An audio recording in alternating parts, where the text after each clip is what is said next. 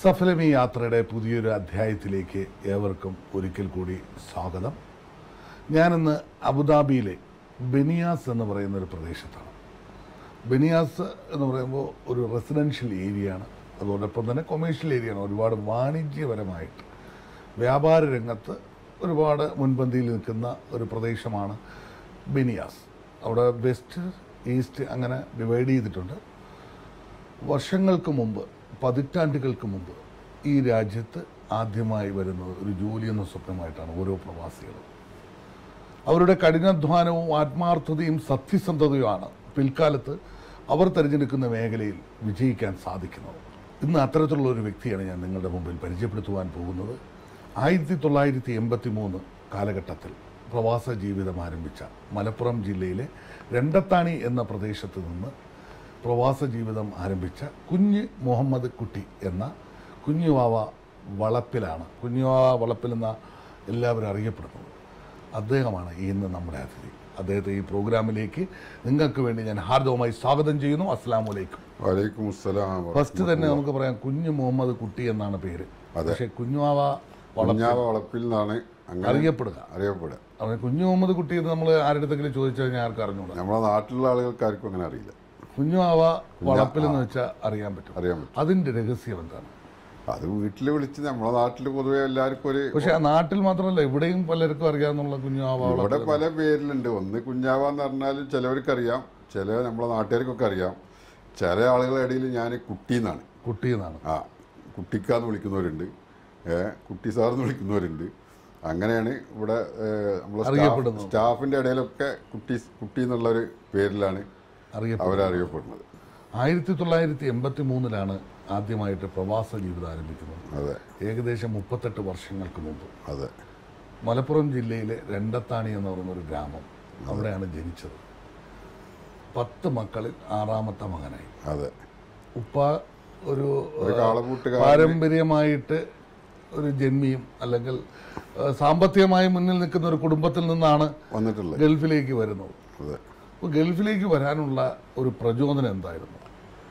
ഗൾഫിലേക്ക് വരാനുള്ള പ്രചോദനം എന്ന് പറഞ്ഞു കഴിഞ്ഞാൽ, ഞാൻ വരുന്നതിന് മുമ്പ് 2 ജ്യേഷ്ഠന്മാർ ഇവിടെ ഉണ്ട് ഓൾറെഡി. പിന്നെ ഈ സ്കൂൾ വിദ്യാഭ്യാസമൊന്നും കാര്യമായിട്ട് ഉണ്ടായിട്ടില്ല. അന്നത്തെ നാട്ടിലെ പൊട്ടിത്തെറുപ്പും അങ്ങനത്തെ കാര്യങ്ങളിലും ഉണ്ടായിരുന്നു. വരുന്നതിൻ്റെ ഒരു വർഷം മുമ്പ് ബോംബെയിലായിരുന്നു. ബോംബെയിൽ ഒരു വർഷം ഞാൻ ഉണ്ടായിരുന്നു. അപ്പോൾ നാട്ടിലെ കുതിര കളിച്ച് നടക്കണ ആ ഒരു പഠിക്കാൻ പോകുന്നില്ല, അല്ലെങ്കിൽ പഠിക്കാൻ സ്കൂൾ കൊണ്ടാക്കിയാലും പോവില്ല, അങ്ങനത്തെ ഒരു കാലഘട്ടത്തിലായതുകൊണ്ടാണ് അത്രയും ചെറുപ്പത്തിൽ തന്നെ ജ്യേഷ്ഠൻ ഇനി ഇവിടെ നിന്നിട്ട് നാട്ടിൽ നിന്ന് കുതിര കളിക്കണ്ടെന്നുള്ള ആ ഒരു ഇതിലാണ് ഇങ്ങോട്ട് കൊണ്ടുവരുന്നത്. ഫസ്റ്റിൽ അല്ലയിലാണ് വന്നത്. ജ്യേഷ്ഠൻ്റെ കൂടെയായിരുന്നു. ജ്യേഷ്ഠൻ അന്നൊരു കടയിൽ ജോലി ചെയ്യുന്ന ആളാണ്. ഞാനും അന്ന് ഇവിടെ ഒരു അറബി വീട്ടിലെ വിസക്കാണ് വരുന്നത്. ഫസ്റ്റിൽ ഒരു പറയുകയാണെങ്കിൽ ഒരു കുക്കിൻ്റെ വിസ.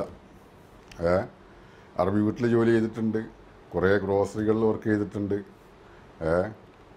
പിന്നെ വെജിറ്റബിൾ ഷോപ്പിൽ വർക്ക് ചെയ്തിട്ടുണ്ട്, ഓഫീസ് ബോയ് ആയിട്ട് വർക്ക് ചെയ്തിട്ടുണ്ട്, പല മേഖലയിലും പണിയെടുത്തിട്ടുണ്ട്. പല വേഷങ്ങളും കിട്ടിയിട്ടുണ്ട്.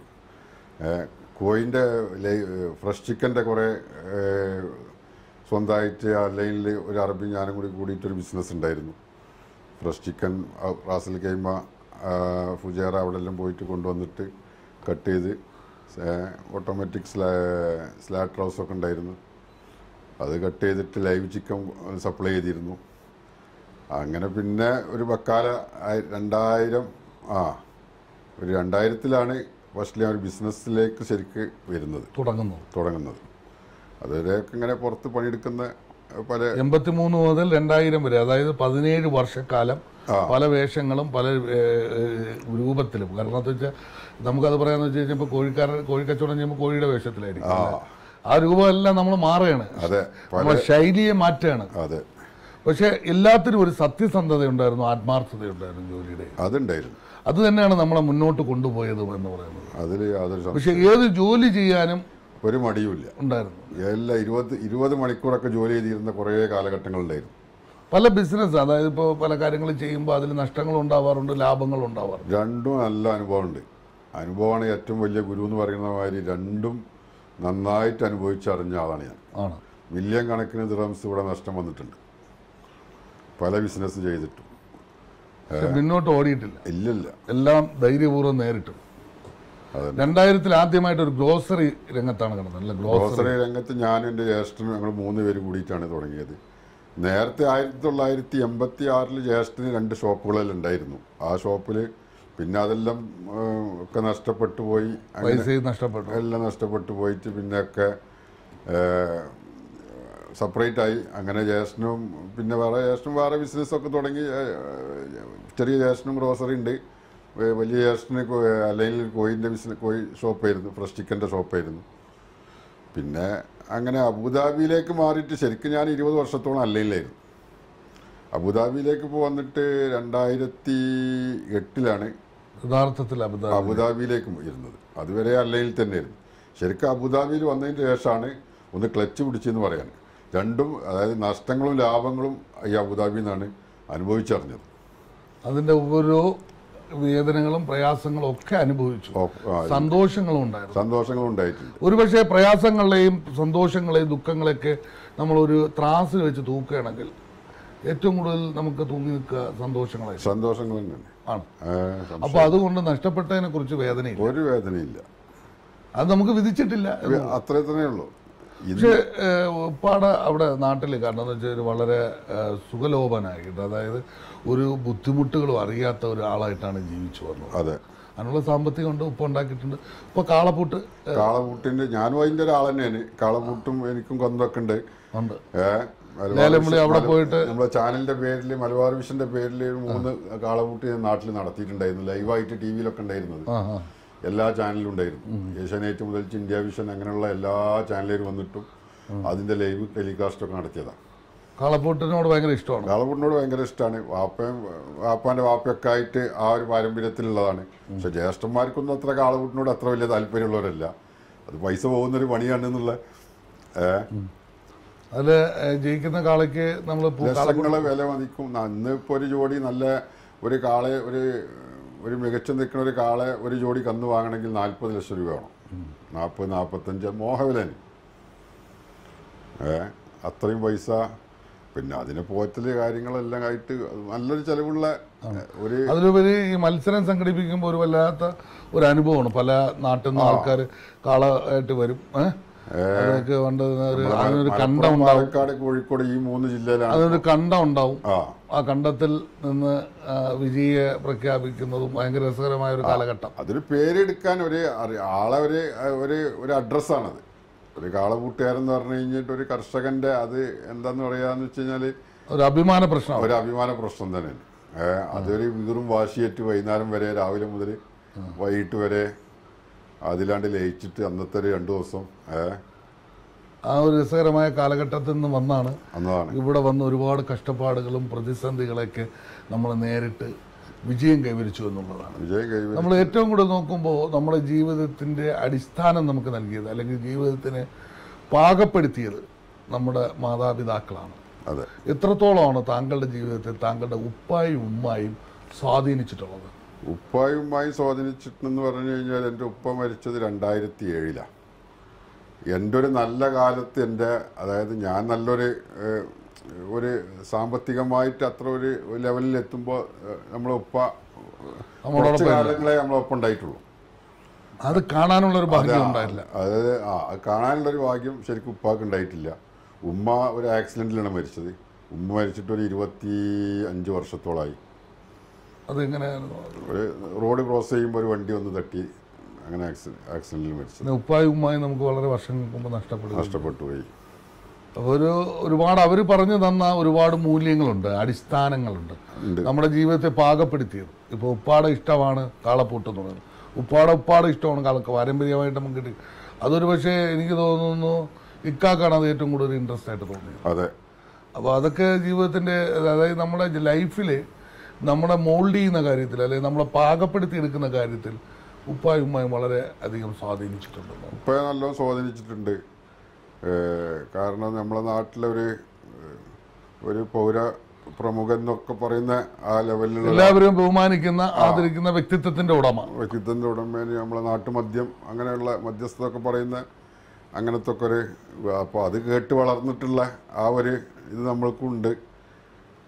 ഇപ്പോൾ നമ്മളെ വീട്ടിൻ്റെ എന്ന് പറഞ്ഞു കഴിഞ്ഞാൽ ടൗണിൽ തന്നെയാണ് വീട്.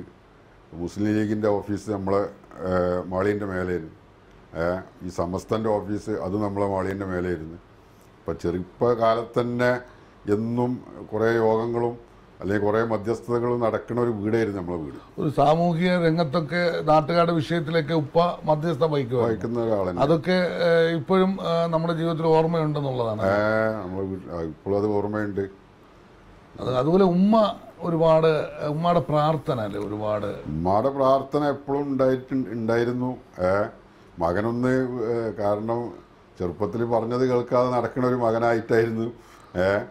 അപ്പോൾ നമ്മളൊരു നല്ല എന്താ പറയുക, നല്ലൊരു സമയത്ത് ഉമ്മ ഇല്ലാതെ പോയത് എന്ന് പറഞ്ഞു കഴിഞ്ഞാൽ വളരെയധികം ഒരു വിഷമം തന്നെ. ഞാനൊരു വീട് ഉമ്മ മരിച്ചതിന് ശേഷമാണ് ഞാൻ സ്വന്തമായി വേറെ വീട് വെച്ചതൊക്കെ. ഇവിടെ 2008 ആദ്യമായിട്ട് അബുദാബി വന്നു പോയിട്ടുണ്ട്. അപ്പോൾ അല്ലെങ്കിൽ നിന്ന് ഒരു പാലായനം, നമ്മളൊരു മാറ്റം, അതായത് അബുദാബിയിലേക്ക് നമ്മളൊരു യാത്ര. കാരണം നമ്മൾ പറയുമല്ലോ, കാരണം ഒരു പ്രദേശത്തു നിന്ന് മറ്റൊരു പ്രദേശത്തേക്ക് നമ്മൾ ഒരു യാത്ര തിരിക്കുകയാണ്. അപ്പോൾ അതുപോലെ അല്ലെങ്കിൽ നിന്ന് ഒരു യാത്ര തിരിക്കുകയാണ്, പാലായനം അബുദാബിയിലേക്ക്. അവിടെ വന്ന് ബിസിനസ്സാണ് തുറക്കുന്നത്. അബുദാബിയിൽ ഫസ്റ്റിൽ ബിസിനസ് ഉണ്ട്. ഇപ്പോൾ 2009 ഈ അൽ റഹബ എന്ന് പറയുന്ന ഇപ്പം നമ്മൾ അബുദാബി ദുബായ് പോകുന്ന റൂട്ടിലാണ് അൽ റഹബ, ഷഹാമ അൽ റഹബ എന്ന് പറയുന്നത്. അവിടെ ഇപ്പോൾ ഒരു കാർ സർവീസ് സ്റ്റേഷനും കാറിൻ്റെ അസറീസിൻ്റെ കടയും ഒരു റെസ്റ്റോറൻറ്റും ഉണ്ട്. അത് 2009 അത് ആരംഭിച്ചത്. ഇന്നുണ്ടത്. പിന്നെ അവിടെ തന്നെ ഖലീഫ പോർട്ട് കിസാഡ് എന്ന് പറഞ്ഞാൽ അവിടെ ഒരു റെസ്റ്റോറൻറ്റ് അവിടെ ഉണ്ട്. പിന്നെ അവിടുന്ന് അതാണ് എൻ്റെ അബുദാബിയിൽ. പിന്നെ അബുദാബിയിൽ വന്ന് നമ്മൾ ഓരോന്നായിട്ട് ബിസിനസ് തുടങ്ങുമ്പോഴത്തേക്കും പിന്നെ തിരിഞ്ഞു നോക്കേണ്ടി വന്നിട്ടില്ല. ഇടയ്ക്കിടയ്ക്ക് പ്രശ്നങ്ങളുണ്ടെങ്കിലും അതിൻ്റെ ഇടയ്ക്ക് പ്രശ്നങ്ങൾ എൻ്റെ ഇടയിൽ ഉണ്ടായി. 2010-11 വലിയൊരു ഭയങ്കര ലോസ് വന്നു. ഞാനിവിടെ സലാം ലിവിങ് സിറ്റി എന്ന് പറഞ്ഞ ഇവിടെ ഒരു ലേബർ അക്കോമഡേഷൻ ഉണ്ട്, ഒരു 40,000 ആൾക്കാർ. അതിലൊരു 5-6 മില്യൺ ദിർഹംസിൻ്റെ ഒരു നഷ്ടങ്ങളൊക്കെ വന്നു. പക്ഷെ അതെല്ലാം എങ്ങനെ പിടിച്ചു നിൽക്കാൻ തോന്നി? പിടിച്ചു നിന്ന് പറഞ്ഞാൽ അത് എന്തോ അള്ളാൻ്റെ ഒരു ഇതെന്ന് പറയാം. ബിസിനസ്സുകൾ പലതും ചെയ്തിട്ട് കൈ പൊള്ളിയിട്ടുണ്ട്.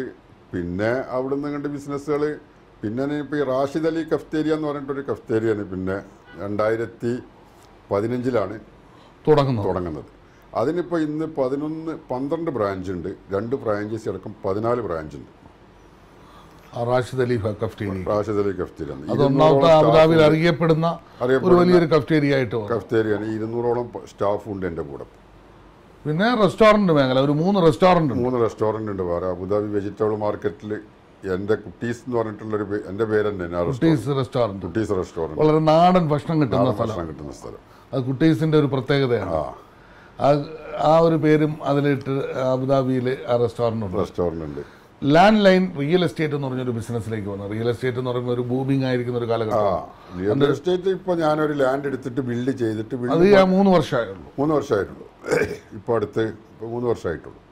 അതും ഈ ഫസ എഞ്ചിനീയറിംഗ് ആൻഡ് കൺസൾട്ടന്റ് ഇത് രണ്ടും ഒന്നിച്ച് തുടങ്ങി. ഫസയിലാണ് ഇപ്പോൾ നമ്മൾ ഇരിക്കുന്നത്. ഫസ എന്ന് പറയുന്നത് അപ്പോൾ ഈ ഒരു വളരെ വ്യത്യസ്തമായ ഒരു മേഖലയാണ്, ഒരു എഞ്ചിനീയറിംഗ് കൺസൾട്ടൻസി എന്നൊക്കെ പറയുന്നത്. അതൊക്കെ പലരും എന്നോട് ചോദിക്കലുണ്ട്. അതിപ്പോൾ കേബിൾ TV നാട്ടിൽ തുടങ്ങിയപ്പോൾ ഒരു കേബിൾ എന്താണെന്ന് പോലും അറിയാത്ത ആളാണ് ഞാൻ. ഇത് RF ആണോ GF ആണോ എന്ന്, അതായത് സർവീസ് വയർ ഉണ്ടല്ലോ ഇലക്ട്രിസിറ്റിൻ്റെ, ആ വയർ എന്താണെന്ന് പോലും അറിയാത്ത ആളാണ് ഞാൻ. അങ്ങനത്തെ ഒരാളാണ് ഞാൻ പോയിട്ട് കട്ടിങ് വരുമ്പോൾ ഇത് നടന്ന് സർവീസ് വയർ വർക്കം കട്ട് ചെയ്തിട്ട് പോന്നിട്ടുണ്ട്. അപ്പോൾ ആ കാലഘട്ടത്തിൽ അതൊന്നും അറിയാം. അപ്പം നമ്മൾക്ക് ചെയ്യാൻ പറ്റാത്ത പണി അല്ലെങ്കിൽ നമ്മൾക്ക് പഠിക്കാൻ പറ്റാത്തത് അല്ലെങ്കിൽ അറിയാത്തതെന്ന് പറഞ്ഞിട്ട് അങ്ങനെ ഒരു സംഭവം എൻ്റെ മേഖലയിലില്ല. ഏത് സംഗതിയും നമ്മൾ മെനക്കെട്ടാൽ അതിന് വിദ്യാഭ്യാസമോ അല്ലെങ്കിൽ മറ്റുള്ള കാര്യങ്ങളോ ഒന്നും മാനദണ്ഡമല്ല, നമ്മുടെ ഡെഡിക്കേഷനാണ്. നമ്മൾ ഒരു സംഗതിനെ കുറിച്ച് പഠിക്കുക, അതായത് ചിലപ്പം ചിലത് ഫസ്റ്റിൽ പഠിക്കുമ്പോൾ കുറച്ച് കൈ പൊള്ളും. അത് പഠിച്ചു വരുമ്പോൾ നമ്മൾ എന്താണെന്ന് വെച്ചാൽ പിന്നെ ആ ബിസിനസ് നമ്മൾ ചെയ്യാതിരിക്കലല്ല, പിന്നെ അതിനെക്കുറിച്ച് ശരിക്കും പഠിച്ചാൽ രണ്ടാമത് ചെയ്യാൻ പറ്റും. ഇപ്പോൾ ഇവിടെ ഇപ്പോൾ അബുദാബിയിൽ എത്രയോ ആളുകൾ റെസ്റ്റോറൻറ്റ് കഫ്തേരിയ ഉണ്ട്, കണ്ടമാനം കടകൾ തുറന്ന് പൂട്ടിയവരുണ്ട്. 4-5 പേര് പാർട്ട്ണർഷിപ്പിൽ തുടങ്ങും. പാർട്ട്ണർഷിപ്പ് അതിന് വലിയൊരു ഘടകമാണ്. പാർട്ട്ണർഷിപ്പിൽ തുടങ്ങിയാൽ അതിന് പലയാതി ബുദ്ധിമുട്ടുകളും അനുഭവിച്ച ഒരാളാണ്. അതുകൊണ്ട് ഇന്ന് പടച്ചോൻ അനുഗ്രഹം കൊണ്ട് ഒരു പാർട്ണർമാരും ഇല്ല. ഇന്ന് പാർട്ണർമാരില്ല എന്ന് തന്നെ പറയാം. എൻ്റെ മിക്ക 90% ബിസിനസ്സിലും പാർട്ണർഷിപ്പ് ഒറ്റയ്ക്ക് തന്നെയാണ്. അതിനോടാണ് എനിക്ക് താല്പര്യം. ഈ ഒറ്റയ്ക്ക് ഇത്രയും അധികം ബിസിനസ് ചെയ്യുന്ന ഇക്ക വളരെ റിലാക്സ്ഡ് ആയിട്ട് ഒരു ടെൻഷനും ഇല്ലാതെ ഒരു സീറ്റിൽ ഇങ്ങനെ ഇരിക്കുന്നു, അതിൻ്റെ രഹസ്യം എന്താണ്? എന്താ രഹസ്യം എന്ന് വെച്ച് കഴിഞ്ഞാൽ എനിക്ക് വേറെ ബാധ്യതകളൊന്നുമില്ല, ഒരു ബാധ്യതയില്ല. ഞാൻ ശരിക്കും പറയുകയാണെങ്കിൽ ഇപ്പോൾ ഇത്രയും കാലം ഇപ്പോൾ 53 വയസ്സ് കഴിഞ്ഞു, 54ാമത്തെ വയസ്സിലേക്ക് കടന്നു. അപ്പോൾ ഈ ബാധ്യതകളൊന്നുമില്ല, കടങ്ങളില്ല. പിന്നെ നമ്മൾ സേഫാണ്. നമ്മളെടുത്ത് ഉണ്ടെങ്കിൽ ആദ്യമായിട്ട് ബിസിനസ് ചെയ്യുന്ന ആളെയാണ്. കടം വാങ്ങിയിട്ടോ അല്ലെങ്കിൽ ലോൺ എടുത്തിട്ടോ ബിസിനസ് ചെയ്യുന്ന ഇതിനോട് ഞാൻ വലിയ യോജിക്കുന്ന ആളല്ല. പിന്നെ പാർട്ട്ണർഷിപ്പിലുള്ള ബിസിനസ് ചെയ്യുന്നതിലും അതിലും കുറേ പ്രശ്നങ്ങൾ കൂടുതലുള്ളതാണ്. ഇപ്പോൾ നിങ്ങളും ഞാനും കൂടി ഒരു പാർട്ട്ണർഷിപ്പിൽ ബിസിനസ് തുടങ്ങി. ഞാൻ ചിലപ്പോൾ വലിയ ഹൈ സെറ്റപ്പിലായിരിക്കും നടക്കുന്നത്. അപ്പോൾ നിങ്ങൾ ചിന്തിക്കണം എന്താ, ഇവൻ എൻ്റെ പൈസ ആയിട്ടാണല്ലോ ഈ നടക്കുന്നുള്ള ചിന്താഗതികൾ രണ്ടും രണ്ടാണെങ്കിൽ അതൊരിക്കലും വിജയിക്കില്ല. അതാണ് പ്രശ്നം. പൈസ കിട്ടുമ്പോൾ എല്ലാവർക്കും നല്ല തൃപ്തിയാണ്. അതായത് ഏത് പാർട്ട്ണറാണെങ്കിലും, ഇപ്പോൾ നമ്മൾ റിലേഷനിലാണെങ്കിലും പുറത്തുനിന്നുള്ള ആളുകളാണെങ്കിലും പൈസ കിട്ടുമ്പോൾ എല്ലാ ആൾക്കാർക്കും സന്തോഷമാണ്. പൈസ അത് കിട്ടുന്നില്ലെങ്കിൽ അവിടെ നിന്ന് തുടങ്ങുകയാണ് പ്രശ്നം. അതാണ് ഏറ്റവും പ്രധാനപ്പെട്ട ഒരു കാര്യം തന്നെയാണ്. ഒരുപാട് ഇക്കാടെ ജീവിതത്തിൽ കാരണം എന്ന് വെച്ച് കഴിഞ്ഞാൽ ഒരുപാട് സ്നേഹിച്ചവരും വിശ്വസിച്ചവരും ഒരുപാട് പേര് വഞ്ചിച്ചവരുണ്ട്, അത് ഇഷ്ടം മാതിരി ഉണ്ട്. പക്ഷെ അതൊക്കെ ഒരു സുഹൃത്തുക്കളായി നിന്നവർ പലപ്പോഴും നമ്മളെ വിട്ടുപിരിഞ്ഞു പോയിട്ടുണ്ട്. കാരണം എന്ന് വെച്ച് കഴിഞ്ഞാൽ ഒരു ആപത്ത് വന്നപ്പോൾ, പക്ഷെ അതൊക്കെ നമുക്ക് തിരുത്തി രണ്ടാമത് വന്നപ്പോൾ നമുക്ക് അതൊക്കെ ഗുണമായിട്ടേ മാറിയിട്ടുള്ളൂ.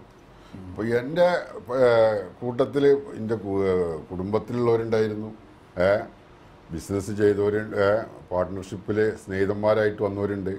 ഇവരൊക്കെ നമ്മൾ പിരിഞ്ഞു പോയി. അതൊക്കെ എന്നെ സംബന്ധിച്ച് പറയുകയാണെങ്കിൽ എനിക്ക് വലിയൊരു ഹൈറാണ് ഉണ്ടായിട്ടുള്ളത്. അവർക്ക് എന്തുണ്ടായി? കാരണം അവർ ചോദിച്ചത് അല്ലെങ്കിൽ അവർ മുടക്കിയത് അവർക്ക് കിട്ടി. ഇപ്പോൾ നമ്മൾ പുറത്തുനിന്ന് ഒരാൾ എന്ത് പറയുന്നത് അത് വിശ്വസിച്ചിട്ടായിരിക്കും ചിലപ്പോൾ നിങ്ങളും ഞാനും കൂടി ചെയ്യുന്ന ഫൈറ്റിങ്. അപ്പോൾ ഇതിൻ്റെ യഥാർത്ഥം എന്താണ്, എങ്ങനെയാണ് ഈ ബിസിനസ് കൊണ്ടു നടക്കുന്നത്? അല്ലെങ്കിൽ ഞാനിപ്പോൾ ഇത്രയും ബിസിനസ്സുകൾ, ഇപ്പോൾ എനിക്കൊരു 10-18 ഷോപ്പ് ഇന്ന് ഇപ്പോൾ അബുദാബിയിൽ പല ആളായിട്ടുണ്ട്. ഞാൻ ഈ കടയിൽ പോയി 2 മാസത്തിലോ 3 മാസത്തിലോ ഒരിക്കലൊക്കെ ഞാൻ അവിടെ വിസിറ്റ് ചെയ്യുന്നുള്ളൂ. ഇപ്പോൾ നാട്ടിൽ നിന്ന് വന്നിട്ട് ഞാൻ ആകെ പോയത് 2 കടയിലാണ്. വേറെ കടയിലൊന്നും ഞാൻ അറ്റൻഡ് ചെയ്തിട്ടില്ല. അതിന് വേറെ പണിക്കാരുണ്ട്, അവർ പോകും. നമ്മൾ പ്രത്യേകിച്ച് പോയിട്ട് പ്രത്യേകിച്ചൊരു കാര്യമൊന്നുമില്ല. എന്നാലും പണിക്കാർ പറയലാണ് നിങ്ങളെന്താ വരാത്തതെന്നൊക്കെ ചോദിക്കും. അല്ലെങ്കിൽ ഒരു പണിക്കാരനെ പിടിച്ചിട്ട് നമ്മൾ ഒരിക്കലും എന്താ പറയുക, ഒരു ചീത്ത പറയുക, അല്ലെങ്കിൽ അതിപ്പോൾ എൻ്റെ ഏതെങ്കിലും ഒരു സ്റ്റാഫിനോട് ചോദിക്കുകയാണെങ്കിലും നമ്മളങ്ങനെ ഒരു പണിക്കാരനെ ഒരിക്കലും അങ്ങനത്തെ ഒരു സംഭവങ്ങളും ചെയ്യലുമില്ല. പിന്നെ ശമ്പളത്തിൻ്റെ കാര്യമാണെങ്കിൽ അത് വളരെ കറക്റ്റായിട്ട് എല്ലാ മാസം കൊടുത്തുകൊണ്ടിരിക്കുന്നുണ്ട്. പിന്നെ ഒരാളെ നമ്മൾ പണിക്കാരനെ നമ്മൾ നിർബന്ധിക്കുന്നില്ല. നമ്മളടുത്ത് നിങ്ങൾ നിൽക്കണം എന്നുള്ള, ഇവിടെ ഇപ്പോൾ പണിക്കാരെ വലിയ ഇഷ്യൂസ് നടന്നുകൊണ്ടിരിക്കുന്ന സമയമാണ്. കാരണം ഇപ്പോൾ നമ്മളടുത്തുനിന്ന് പോയിട്ട് അതേ സ്ഥാപനങ്ങൾ തുടങ്ങിയവരൊക്കെ ഉണ്ട്. നമുക്കതിലൊന്നും യാതൊരു വിഷമോ കാര്യങ്ങളൊന്നുമില്ല. നമ്മൾക്ക് എന്താണ് വിധിച്ചത് അതേ നമുക്ക് ഉണ്ടാവുള്ളൂ, അതേ നമുക്ക് കിട്ടുള്ളൂ. ഈ ദുനിയാവിൽ നമ്മൾ ഒന്നും ഇല്ലാതെ വന്നവരാണ്. നമ്മളോട് തിരിച്ചു പോകുമ്പോൾ ഒന്നും ഇല്ലാതെ പോകേണ്ടവരാണ്. പാസ്പോർട്ടില്ല, എല്ലാവരും വന്ന മാതിരി തന്നെ നമ്മളും പാസ്പോർട്ടായിട്ട് വന്ന ആളാണ്. അപ്പോൾ 1983 ഈ പാസ്പോർട്ടുമായിട്ട് വരുമ്പോൾ പോക്കറ്റിൽ എത്ര രൂപ ഉണ്ടായിരുന്നു? ഇവിടുത്തെ 50 ദിർഹംസായിട്ടാണ് അത്രയാണ് ആകപ്പാടെ ഉണ്ടായിരുന്നത് എൻ്റെ അടുത്തുള്ളത്. എയർപോർട്ടിൽ വന്ന് ഇറങ്ങുന്ന സമയത്ത് ബ്രദർ ഉണ്ടായിരുന്നു? ഇല്ല, ദുബായ് എയർപോർട്ടിൽ ഞാൻ ഒറ്റക്കാണ് ദുബായ് എയർപോർട്ടിൽ വന്നിറങ്ങിയത്. ഞാനിവിടെ വരുമ്പോൾ തന്നെ ഹിന്ദി നന്നായിട്ട് സംസാരിക്കാൻ അറിയുന്ന ആളാണ്. കാരണം ബോംബെയിൽ വേണ്ട കാര്യങ്ങളെല്ലാം ചെയ്തിട്ടാണ് വന്നത്.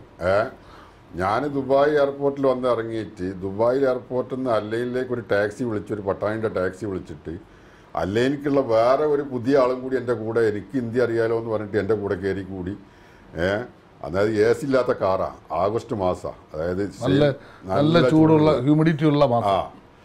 100 ദിർഹംസിന് അവന് അവിടെ കൊടുത്തിട്ട് ജ്യേഷ്ഠൻ്റെ അഡ്രസ്സിൽ കൊടുന്ന് ഇറക്കി തന്നു.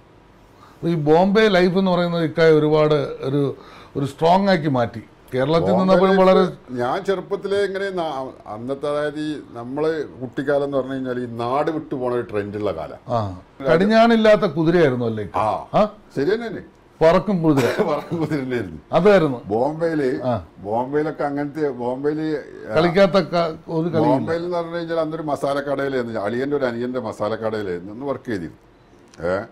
അത് തുച്ഛമായ, അതായത് 50 രൂപയ്ക്ക് മാസം 60 രൂപ അങ്ങനെയൊക്കെ അന്ന് മാസം കിട്ടുന്ന പൈസയാണ്. ആ കാലത്ത് ബോംബെയിൽ അംബർനാഥ് എന്ന് പറഞ്ഞ മഹാരാഷ്ട്രയിൽ കല്യാണം കഴിഞ്ഞിട്ട് അംബർനാഥ് എന്ന് പറഞ്ഞൊരു സ്ഥലത്ത് ഒരു കമ്പനിയിൽ ഡെയിലി 60 രൂപ കൂലിക്ക് അന്ന് അവിടെ ആളെടുക്കുന്നുണ്ടെന്ന് പറഞ്ഞിട്ട് അവിടെ പോയിട്ട് പണിയെടുത്ത ആളെയാണ്. അതായത് 60 രൂപ ഡെയിലി കൂലി കിട്ടുക എന്ന് പറഞ്ഞു കഴിഞ്ഞാൽ ഗൾഫിൽ വരെ കിട്ടാത്ത കാലഘട്ടമാണ്. അവിടെ പോയി ജോലി ചെയ്തു. അവിടെ ഒരു യൂണിയൻ്റെ ഭയങ്കര പ്രശ്നങ്ങളും ഭയങ്കര ആളെ കണ്ടാൽ ഈ RSS അങ്ങനത്തെ ഒക്കെ പ്രശ്നങ്ങൾ നടക്കുന്ന സമയത്താണ്. അതായത് മറാഠികളും അവരും കൂടിയൊക്കെയുള്ള പ്രാദേശികവാദം നടക്കുന്നത്. ഭയങ്കര, അതായത് ഈ കമ്പനിക്ക് സ്വസ്തിക് എന്ന് പറഞ്ഞിട്ടുള്ള ഒരു കമ്പനി, സ്വസ്തിക് യൂണിലിവറിൻ്റെ നമ്മളെ സർഫയിൽ ഉണ്ടാക്കുന്നത്.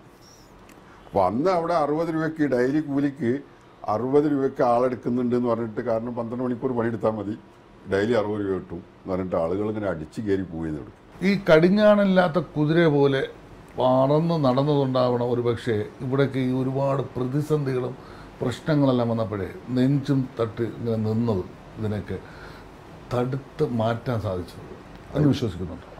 അത് ശരി തന്നെയാണ്. ഇവിടെ ആ ഒരു ധൈര്യം കിട്ടിയത് ധൈര്യം എന്ന് പറഞ്ഞാൽ ഇവിടെ എനിക്കുള്ളതെന്ന് പറഞ്ഞു കഴിഞ്ഞാൽ അറബികളായിട്ട് നല്ല റിലേഷൻഷിപ്പ് ഉണ്ട്.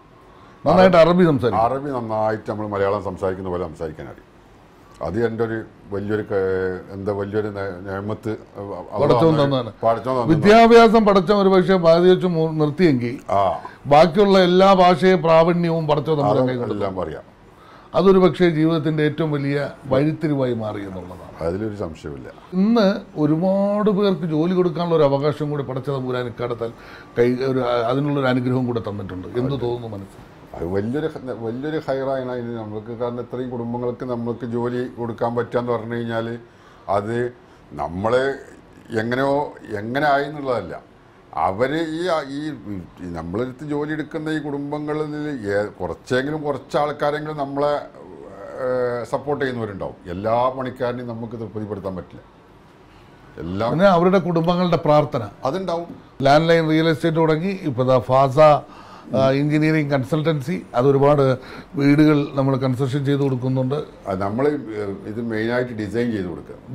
കൺസ്ട്രക്ഷൻ വർക്ക് ഇല്ല, ഡിസൈൻ ചെയ്ത് നമ്മളിപ്പോൾ ഒരു വീടിൻ്റെ A to Z, ഒരു വീടായാലും ബിൽഡിംഗ് ആയാലും അത് രണ്ടാമത് റിന്യൂവേഷൻ വർക്ക് എന്തിനിപ്പോൾ കൊടുത്ത മുനിസിപ്പാലിറ്റി അപ്രൂവൽ വേണം.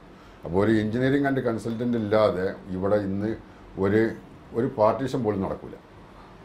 മുനിസിപ്പാലിറ്റി അപ്രൂവ് ചെയ്ത ഒരു എഞ്ചിനീയറിംഗ് കൺസൾട്ടൻസിയാണ് ഫാസ. അപ്പോൾ അതുകൊണ്ട് തന്നെ ഒരുപാട് ഡിസൈനിങ്ങും വെറൈറ്റി ആയിട്ടുള്ള ഡിസൈനിങ്ങും അതിനുള്ള ടെക്നീഷ്യൻ നിലവിൽ ഇപ്പോൾ 50 പ്രൊജക്ട് ഇപ്പോൾ നമുക്ക് മുമ്പിലുണ്ട്.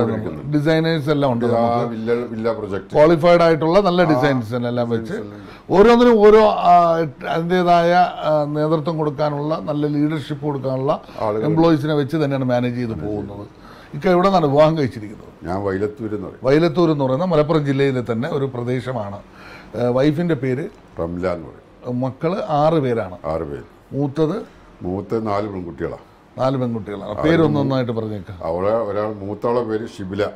കല്യാണം കഴിച്ചു. ഷിബില ഷെറീൻ എന്ന് പറയും. രണ്ടാമത്തെ മകളെ പേര് ഷഹല ഷെറീൻ. മൂന്നാമത്തെ മകളെ പേര് ഷെഫ്ല മറിയം. 4ാമത്തെ മകളെ പേര് ഷെയ്ഖ ഷെറീൻ. ഒരാളുടെ പേര് മറിയം എന്നിട്ട് അത് ഉമ്മാന്റെ പേര് കൂട്ടിയിട്ടാണ്.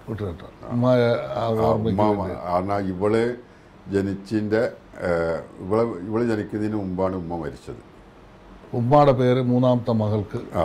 4 പെൺമക്കൾ, 2 ആൺമക്കളാണ്. 2 ആൺമക്കളാണ്. മൂത്ത പേരിന് പേര് മുനവർ.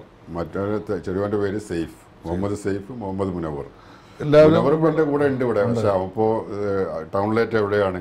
ഈ കഴിഞ്ഞുപോയ 38 വർഷത്തെ പ്രവാസ ജീവിതം ഒന്ന് തിരിഞ്ഞു നോക്കുമ്പോൾ കുഞ്ഞാവ വളപ്പിൽ എന്ന വ്യക്തിക്ക് എന്താണ് തോന്നുന്നത്? എനിക്ക് തോന്നുന്നത് ഇപ്പോൾ നമ്മളെ ഈ UAE സംബന്ധിച്ച് പറയുകയാണെങ്കിൽ ഈ നാട്ടിലാണ് ഇന്ന് ഏറ്റവും സേഫായിട്ട് ജീവിക്കാനും ഒരാളെയും പേടിക്കാതെയും, ഇനിയിപ്പോൾ കുടുംബമാണെങ്കിലും പെൺകുട്ടികളാണെങ്കിലും ആൺകുട്ടികളാണെങ്കിലും വിദ്യാഭ്യാസത്തിനും പഠിക്കാനും എല്ലാത്തിനും ഇന്ന് നമ്മളെ നാട്ടിനേക്കാളും നല്ലത് ഈ നാട് തന്നെ. അതുമാത്രമല്ല, ഈ രാജ്യവും ഇവിടുത്തെ ഭരണാധികാരികളും ഇവിടുത്തെ സ്വദേശികളും ഏറ്റവും നല്ല രീതിയിൽ. കാരണം സ്വദേശികളുടെ കാര്യം എടുക്കുകയാണെങ്കിൽ നമ്മളെ വളരെയധികം ഉയരങ്ങളിൽ നമ്മൾ എത്തുമ്പോഴും അവർ നമ്മളെ അഭിനന്ദിക്കുകയാണ്. തീർച്ചയായിട്ടും. ഇപ്പം ഗോൾഡൻ വിസ, ഇപ്പോൾ ഇവിടുത്തെ നാഷണാലിറ്റി പാസ്പോർട്ട് വരെ നമ്മൾക്ക് അപ്ലൈ ചെയ്യാൻ ശ്രമിച്ചാൽ കിട്ടുന്ന കാര്യമാണ്. ഒരു അസൂയയില്ലാത്ത ഒരു ജനവിഭാഗം, മറ്റുള്ളവരോട് വെറുപ്പോ വിദ്വേഷമോ കാണിക്കാത്ത ഒരു ജനവിഭാഗം, സ്നേഹം മാത്രമുള്ള ഒരു സമൂഹം, അത് തന്നെയാണ് ഈ അറബ് എന്ന് പറയുന്നത്. അപ്പൊ അവരിൽ നിന്നാണ് നമ്മൾ ഒരുപാട് പഠിച്ചതും സ്നേഹിച്ചതും മനസ്സിലാക്കിയതും. അവരാ കൾച്ചറും നമ്മളൊക്കെ ചിലപ്പോൾ നമ്മൾ പലപ്പോഴും നമ്മളിപ്പോൾ ഒരാളോട് എന്തെങ്കിലും ഒരു ചീത്ത പറഞ്ഞിട്ടുണ്ടെങ്കിൽ നമ്മളെ ആളുകൾ അത് മനസ്സിൽ വെച്ച് നടക്കുക. ഇവർക്കതില്ല. ഇവർക്ക് എന്തെന്ന്, ഇവർക്കിപ്പോൾ നമ്മളൊക്കെ എന്തെല്ലാം അറബികളെ, എൻ്റെ അനുഭവത്തിൽ തന്നെ ഉണ്ട്, എന്തെല്ലാം അറബികളെ ഞാനൊക്കെ ചീത്ത പറയലുണ്ട്. നമ്മൾ ഓരോരോ വിഷയത്തിലോ അല്ലെങ്കിൽ ഓരോരോ കാര്യങ്ങളോ നമ്മളെ പറ്റിച്ചിട്ടൊക്കെ ആയിരിക്കും ചിലപ്പോൾ നമ്മൾ പറയുന്നത്. എന്നാലും അതൊരു വിഷയമല്ലാതെ അവർ പിറ്റേ ദിവസം നമ്മളെ കാണുമ്പോൾ നമ്മൾ വിചാരിക്കും ഇവൻ നമ്മളോട് നമ്മളെ ചീത്ത പറഞ്ഞുകൊണ്ട് നമ്മളെന്തെങ്കിലും ദേഷ്യവും വെറുപ്പും കാണിക്കും. അങ്ങനത്തെ ഒരു സംഭവം ഇല്ലല്ലോ. ഇല്ല എന്നുള്ളത്. ഫ്യൂച്ചറിൽ എന്തൊക്കെയാണ് പ്ലാൻ ചെയ്യുന്നത്? എനിക്ക് അങ്ങനെ ഒരു ഫ്യൂച്ചറൊന്നും ഞാൻ പ്ലാൻ ചെയ്യുന്നില്ല. ഞാൻ അങ്ങനെ പ്ലാൻ ചെയ്തിട്ട് എല്ലാം വരുന്നിടത്ത് വെച്ച് കാണാം. KKPP എന്ന് പറഞ്ഞ മാതിരി കിട്ടി പോയാൽ പോയി എന്ന് പറഞ്ഞില്ല. അതാണ് അതന്നെ നമ്മളെ ലൈഫ് അങ്ങനെയാണ്. അള്ളാഹുവിനെ ഏൽപ്പിച്ചുകൊണ്ടുള്ള മുന്നോട്ടുള്ള ജീവിതയാത്ര. അതെ. അങ്ങേക്കും അങ്ങയുടെ എല്ലാ സംരംഭങ്ങൾക്കും പടച്ച തമ്പുരാൻ ഇനിയും ഒരുപാട് നന്മകൾ തരട്ടെ എന്ന് പ്രാർത്ഥിക്കുന്നു. വളരെ സന്തോഷം. തിരക്കേറിയ സമയത്തും കുഞ്ഞുവാക്കെ നമുക്ക് ഒരു അഭിമുഖത്തിന് കിട്ടിയത്. ഒരുപാട് നന്ദിയുണ്ട്. Thank you very much. അസ്സലാമു അലൈക്കും. വലൈക്കും അസ്സലാം വറഹ്മത്തുള്ളാഹി.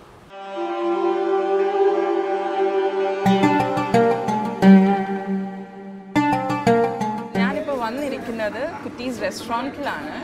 As we have interviewed the head of this restaurant. അത് കഴിഞ്ഞിട്ടാണ് നമ്മൾ ഈ റെസ്റ്റോറൻറ്റിലേക്ക് വന്നേക്കുന്നത്.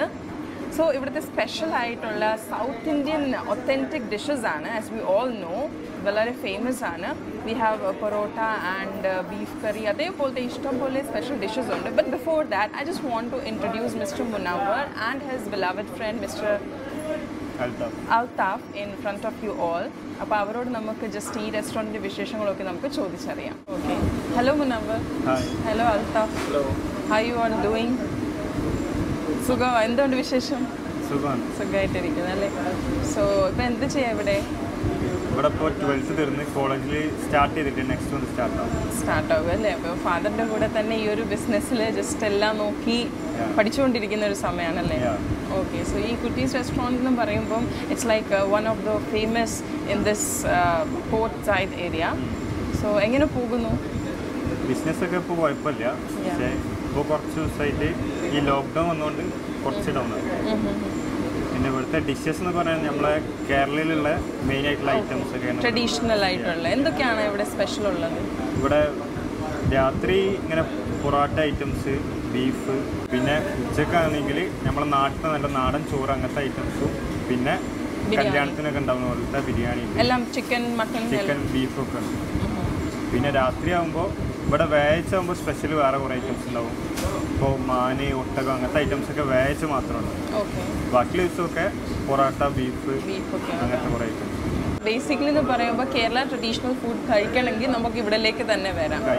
പിന്നെ ഇതൊരു 24 hours ഷോപ്പാണ്. 24 hours ഉണ്ട്. ഓക്കെ. നൈറ്റും ഓഫ് ചെയ്യില്ല അല്ലേ? അപ്പോൾ സ്റ്റാഫ് ഒക്കെ റൊട്ടേഷൻ ഷിഫ്റ്റ് ആയിരിക്കും അല്ലേ? ഓക്കെ. ഇപ്പോൾ so you are like new to this business. അപ്പോൾ എല്ലാം പഠിച്ചുകൊണ്ടിരിക്കാം. എങ്ങനെയുണ്ട്? You are enjoying it? പിന്നെ ഇതിൽ തന്നെയാണ് പണ്ട് മുതലേ താല്പര്യം, ബിസിനസ്സിൽ ഇറങ്ങുന്നത്. ആണല്ലേ? അപ്പോൾ ഇനി പഠിക്കാൻ പോകുന്നത് എന്താണ്? BBA തന്നെയാണ്. So you will get more knowledge about that. എവിടെയാണ്? ഏത് കോളേജിലാണ്? ദുബായിലുള്ള മിഡിൽസെക്സ് യൂണിവേഴ്സിറ്റി. ഓക്കെ. ഇത് ഫ്രണ്ട് ആണല്ലേ? ഓക്കെ. അവിടെ തന്നെയാണ്? സെയിം കോളേജാണ്. ഇവിടെ ബോൺ ആൻഡ് ബ്രോട്ടപ്പ് ആണോ? അല്ല, ഞാൻ നാട്ടിലായിരുന്നു. ഇപ്പോൾ ഇവിടെ വന്നിട്ടൊരു 5-6 വർഷം. ഓക്കെ. ഇപ്പം അവർ സെർവ് ചെയ്തേക്കുന്നത് വെച്ചാൽ ഇവിടെ ഏറ്റവും കൂടുതൽ മൂവ് ആയിക്കൊണ്ടിരിക്കുന്നത് പൊറോട്ട ആൻഡ് ബീഫ് കറിയാണ്. സോ ഞാനത് ടേസ്റ്റ് ചെയ്തിട്ട് പറയാം ഹൗ ഇസ് ഇറ്റ്. അടിപൊളി ടേസ്റ്റാണ്. ബീഫ് കറി എന്ന് പറയുമ്പം അതേ ഒരു നാടൻ ഒത്തൻറ്റിക് ടേസ്റ്റ് തന്നെയാണ്. പൊറോട്ട ആയാലും നല്ല സോഫ്റ്റ് പൊറോട്ട ആണ്. As we can see the restaurant is crowded. It means they are serving good food in reasonable prices.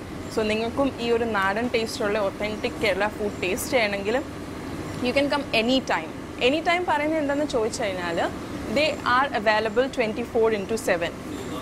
ഈ റെസ്റ്റോറൻറ്റ് 24 hours ഉണ്ട്. So any time you can come here and have these food. So this is what it is. Thank you.